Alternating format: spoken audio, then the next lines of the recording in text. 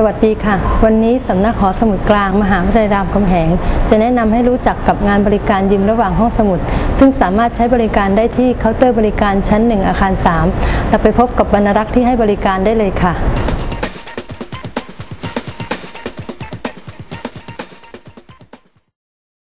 สวัสดีค่ะสวัสดีค่ะบริการยืมระหว่างห้องสมุดเป็นงานบริการรูปแบบใดคะก่อนอื่นก็ขอให้ความหมายของงานบริการระหว่างห้องสมุดเนี่ยเป็นงานบริการที่ห้องสมุดแห่งหนึ่งไปติดต่อขอถ่ายเอกสารนะคะสำเนาเอกสารหรือว่ายืมฉบับจริงนะคะจากห้องสมุดที่ของตนไม่มีเนี่ยมาให้ผู้ใช้บริการนะคะที่ต้องการโดยปฏิบัติตามการยืมและอันข้อตกลงแล้วร่วมกันระหว่างห้องสมุดนะคะผู้ให้ยืมกับผู้ขอยืมค่ะและผู้ใช้บริการจะได้รับประโยชน์อย่างไรบ้างคะค่ะอันดับแรกนะคะก็จะช่วยให้ผู้ใช้บริการเนี่ยได้รับสารสนเทศตามที่ต้องการไม่ว่าสารสนเทศนั้นจะเก็บไว้ที่ใดนะคะส่วนอย่างที่2นี่ก็คือจะช่วยให้ประหยัดเวลานะคะแล้วก็ค่าใช้จ่ายเมื่อผู้ใช้บริการเนี่ยไม่ต้องเดินทางนะคะไปที่สารสนเทศนั้นที่ห้องสมุดนั้นนะคะและลักษณะของการให้บริการเป็นอย่างไรคะลักษณะการให้บริการนะคะก็มีด้วยกัน2แบบที่1ก็คือผู้ใช้บริการเนี่ยไปติดต่อด้วยตนเองนะคะก็โดยการมาขอรับแบบฟอร์มนะคะจากห้องสมุดจากงานยืมระหว่างห้องสมุดนะคะไปติดต่อขอรับสนเทศนั้นๆนะคะโดยการไปยืมฉบับจริงหรือถ่ายเอกสารนะคะโดยการปฏิบัติตามระเบียบของห้องสมุดนั้นที่เราไปใช้ค่ะ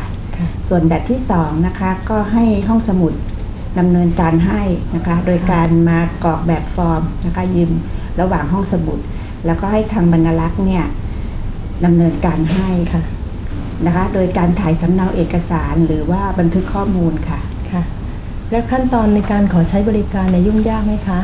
ไม่เลยนะคะเพียงแต่ว่าเราตรวจสอบให้แน่ชัดว่าสารสนเทศนั้นน่ะไม่มีในห้องสมุดของ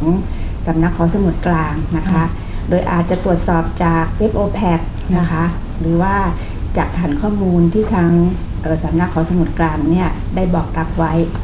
เมื่อเช็คแน่นอนแล้วว่าทางเราเนี่ยไม่มีเราก็ดูนะคะว่าสารสนเทศนั้นอยู่ที่สถาบันใดหรือหน่วยงานใดแล้วก็เริ่มทำการขอยืมได้ก็มีด้วยกัน2แบบอย่างที่บอกไปแล้วคือแบบที่1คือไปยืมด้วยตนเอง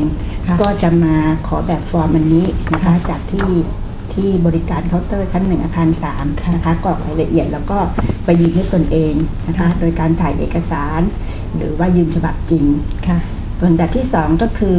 มากรอกแบบฟอร์มเหมือนกันนะคะแต่ว่าให้ทางห้องสมุดดำเนินการให้แต่การดำเนินการให้เนี่ยจะต้องมีค่าใช้จ่าย